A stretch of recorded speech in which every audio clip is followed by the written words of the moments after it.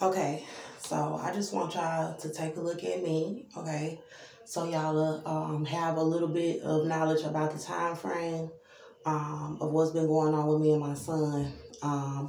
So I've been making my videos very stressed out, few and far and in between because I haven't had a lot of privacy or I was tired. I've been really tired as well. So I've been putting together some plans about some stuff as far as my career. And y'all know that I got to keep myself up as a woman. And it's just a lot of things stressing me out. Like I got a broken nail, that I got to fix and all of that stuff. I'm getting into it with the Chinese women and the Asian women in the nail shops because they want to be racist when I'm coming in there to get my nails done. So now I got to do my nails myself. It's just a bunch of stuff going on. And I'm still walking around sucking.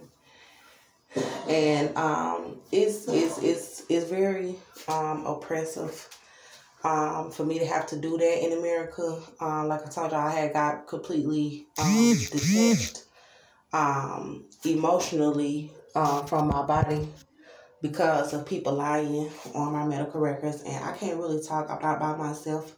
So I can't really go into a lot of the details and the times that I was able to walk off and kind of give y'all a little update about what's going on.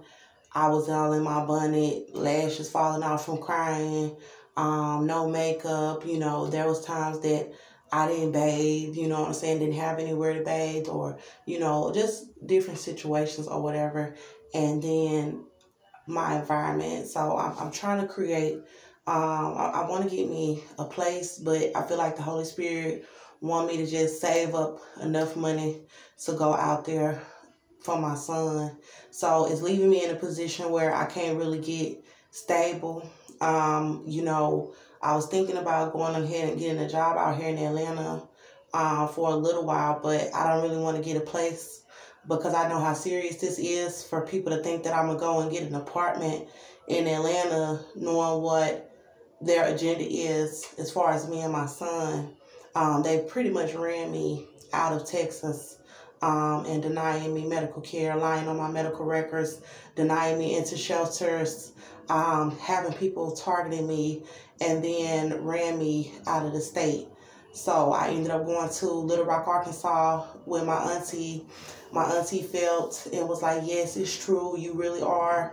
But she tried to start some stuff with me while I was down there because it take a lot for one person to stand up for an African American Indian woman and up against a system of racist white supremacy where you even have blacks selling out blacks and you have Indians selling out Indians. So for me to think that my family was going to stand up for me when I went down there, I was wrong. And so I ended up fleeing from Barbara Thomas's home, and I got on the Greyhounds, and I fled to Atlanta, Georgia, thinking that I would be able to get shelter and help here because the medical system is already set up to try to deny everything and to basically try to discredit me by having doctors and nurses lie about it.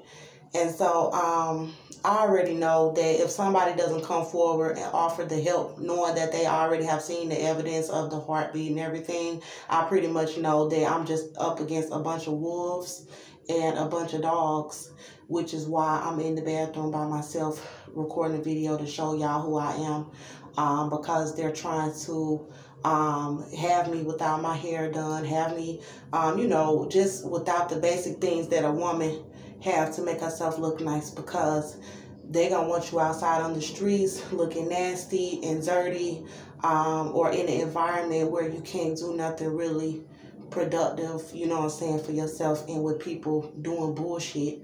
And so that's why I'll go a long time without posting my videos now because I won't be in the environment where, I can comfortably do it. There's some other things that I've been wanting to do. I've been working on some music, but not really diving into it the way I want to because of so much things going on. I've been wanting to do me a video, but I don't really have the money to do that. And then once I get the money, I want to go back out there to Texas for my boy.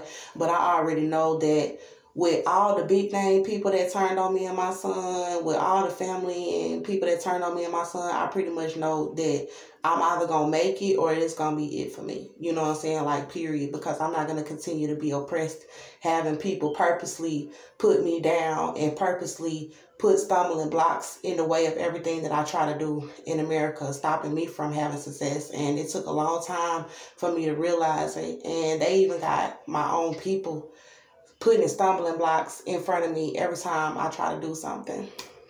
I wanted to do a video just kind of telling y'all about what it was like to work anywhere in this country, because I'm probably going to get another job, and I want to explain to people what really happened with me in the workforce and the problems that I'll probably come across with trying to get back into the workforce, and what I will have to be dealing with witches and women from these covens that work in these environments. And when you a Christian woman and you beautiful, you know what I'm saying, and you something as a threat to them, they constantly trying to make you lose your job, harass you on the job. You know, they do all kind of setup shit, which is why I said I want to do my video and I want to do my music, because I was already being persecuted by whites in Magnolia, Texas, when I got my inheritance from my mother and I moved out there. And I pretty much saw the racism in America and the immorality of people just really losing themselves to wickedness and it involving my ethnicity.